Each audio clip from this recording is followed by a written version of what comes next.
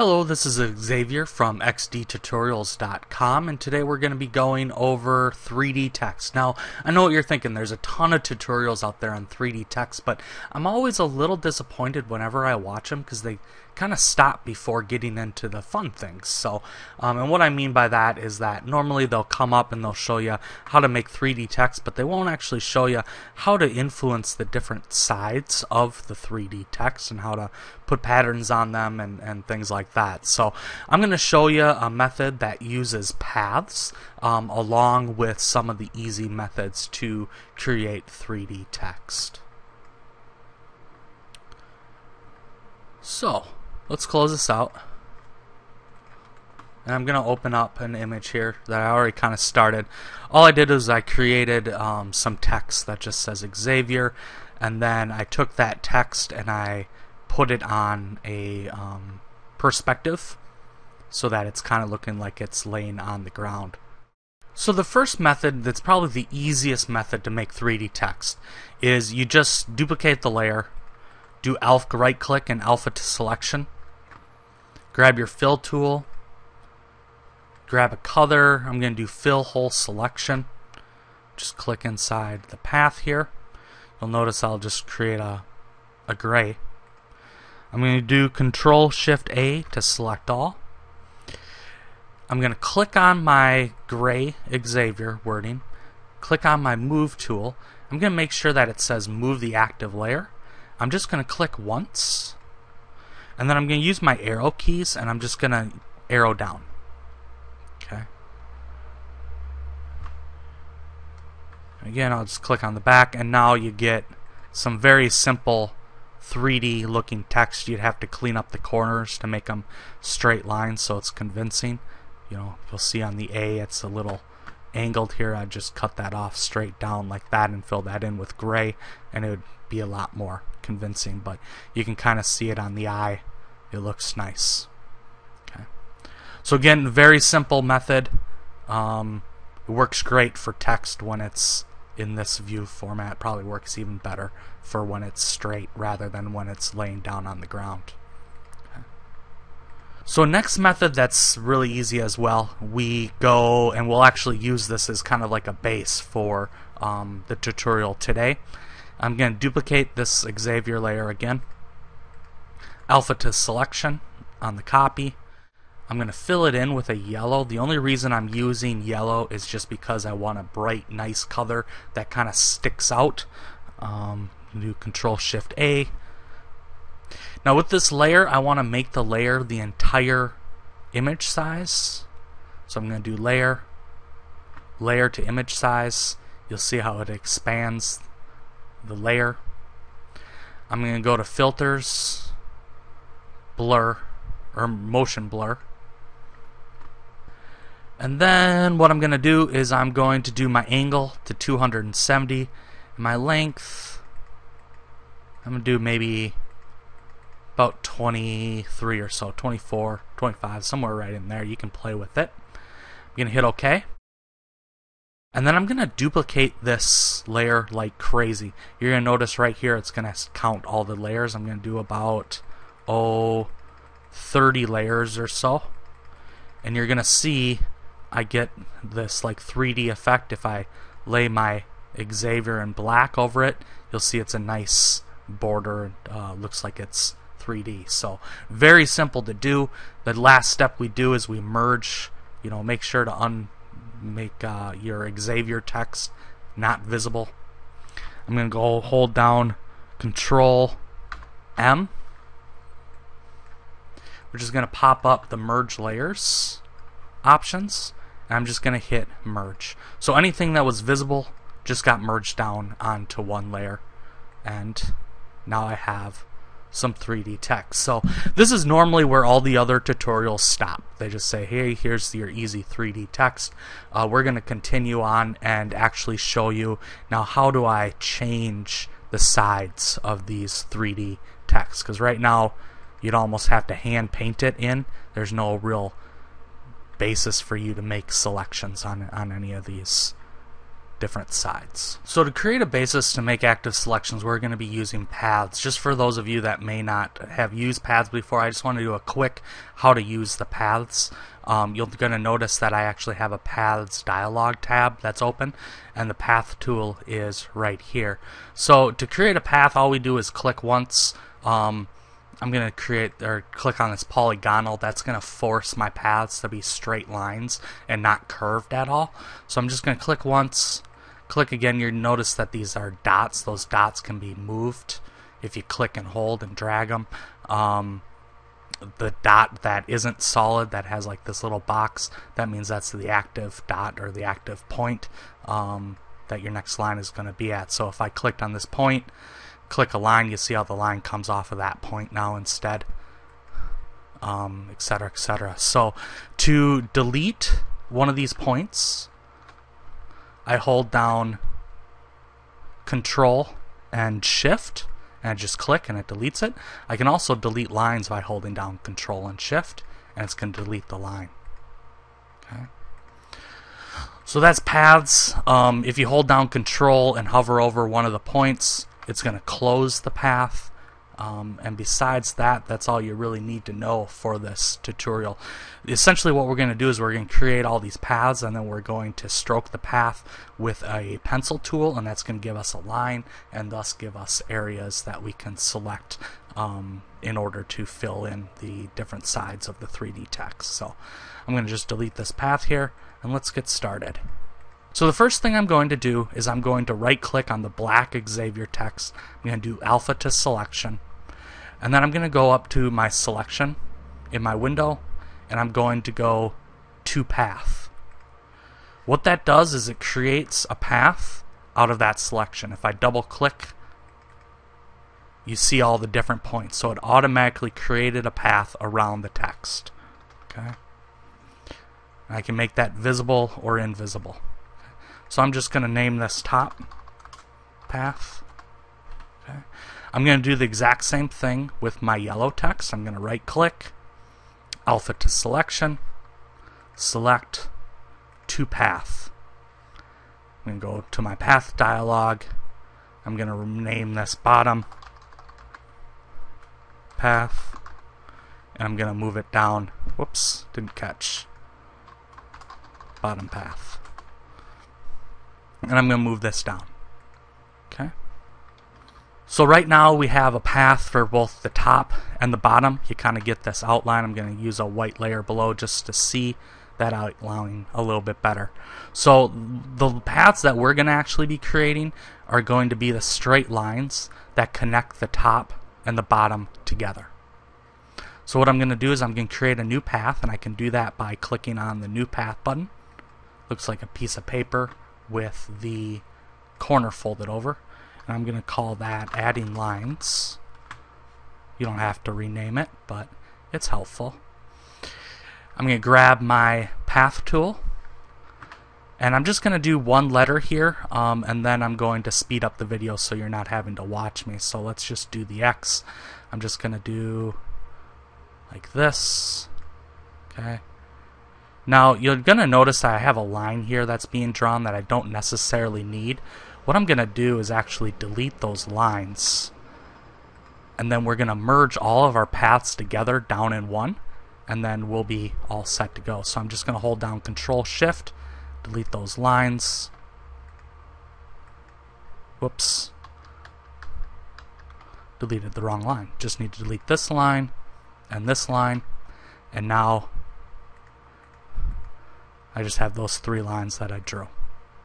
So we'll speed this up so you're not having to watch me do all of these, and then we'll come back.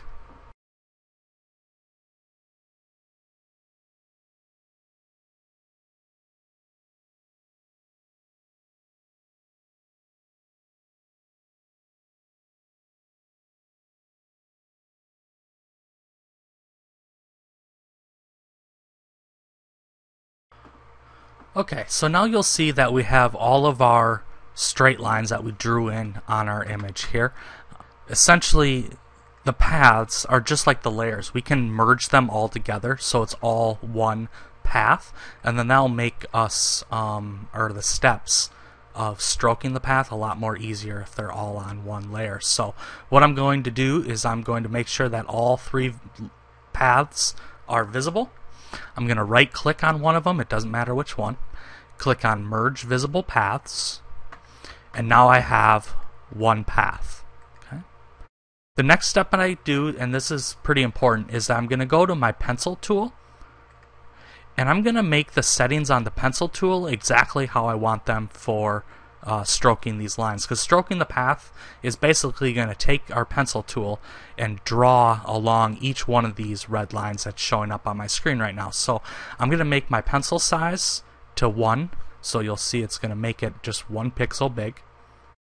I'm going to make sure that my color is black, my foreground color is black, and that everything else looks good. So I'm going to go back to my paths dialog, and I'm going to double click on the path.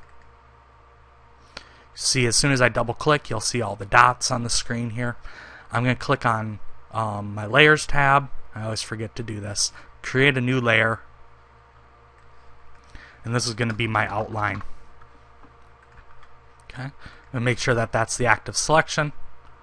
Go back to my path, select it, stroke path. A dialog box is going to come up. Choose stroke path with paint tool, and then change the paint tool to the pencil. I believe the default is going to be the paintbrush the first time you do it, but we want it to be pencil. We're choosing the pencil over the paintbrush because the pencil is going to give us a solid line. It's not going to give us any sort of blurry edges on our line whatsoever. So, and then all I do is I hit stroke, and if I make this path invisible and click on my move tool here, you're going to see that now I have a black outline of the word Xavier. What all this has done for us is it's giving us a way to easily just click with our fuzzy select tool, and it creates an active selection, so we can go through and we can shade these, make gradients, do all sorts of fun stuff with the actual sides of the 3D text. So let's start playing a little bit. I'm just going to make this Xavier yellow text here so I can kind of see what's going on. And I'm going to select all my faces. And again, I'm going to kind of speed up the video, but basically all I'm doing is selecting the faces and then doing different features on them. So I'm just going to hold down Shift, click all of my faces here.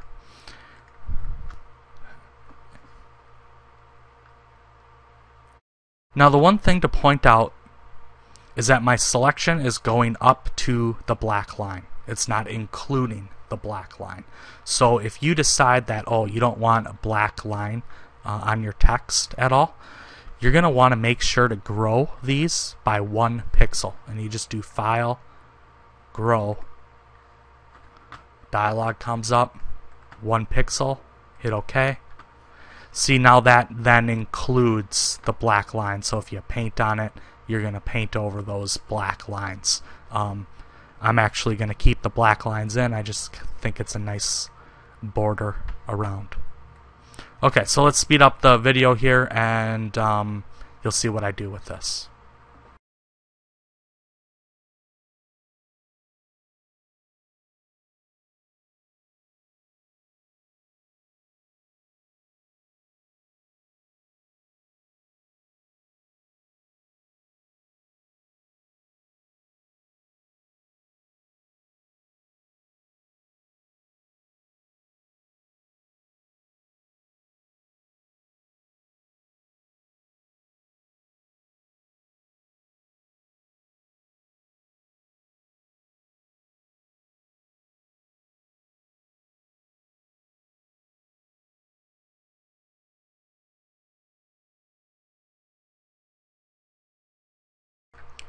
Okay, I want to point out I got done recoloring my sides. You're going to notice as soon as I put my black text on, you're going to see some of the yellow text still. Okay, so if you make the yellow text invisible, you're going to notice that there's some white there. There's a couple different ways to correct for that. You can either go back to your coloring layer and you can color those in with black, or you can just blur your top layer here. When you get the color that you want, you can just blur it, and that'll cover up those little white spaces in between there.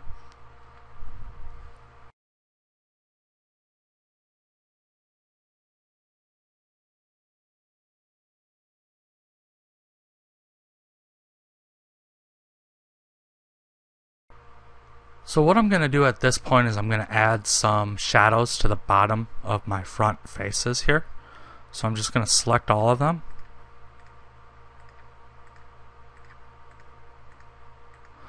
I'm going to grab my gradient tool, and I'm going to select foreground to transparent. Let's create a new layer.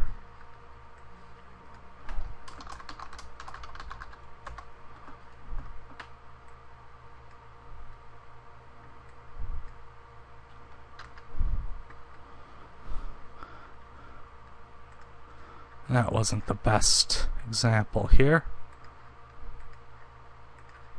I'm gonna have to do them individually.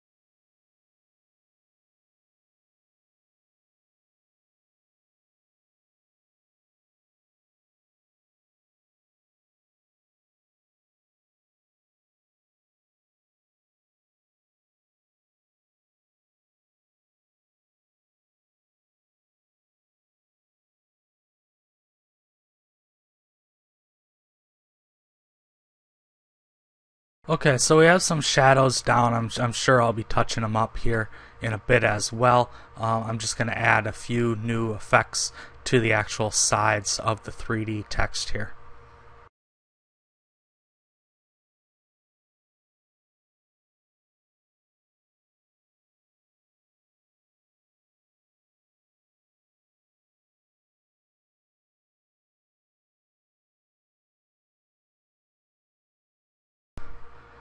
And the last thing I'm going to do to kind of spiff this up is to add some kind of shininess to some of these faces here.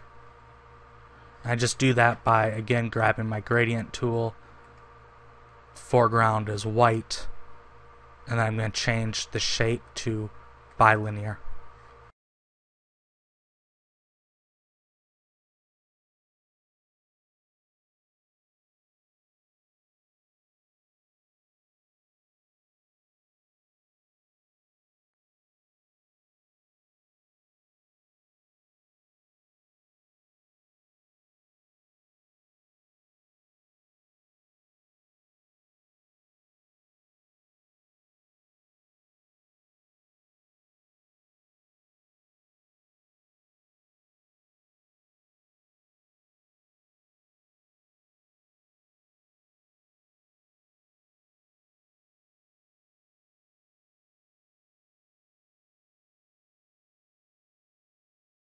So we're stopped there with that, and it's not the best texture, but good for being quick on it, right?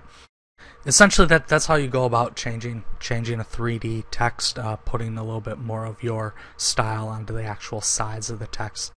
You know, if you liked the video or you enjoyed this technique, feel free to subscribe to my channel or like the video. All that definitely helps. If you make something using this technique, leave a note or post a YouTube response to this video here and let people know what you're doing with this. I love to see all the different things that people create. So have a wonderful day. Hope you enjoyed, and take care.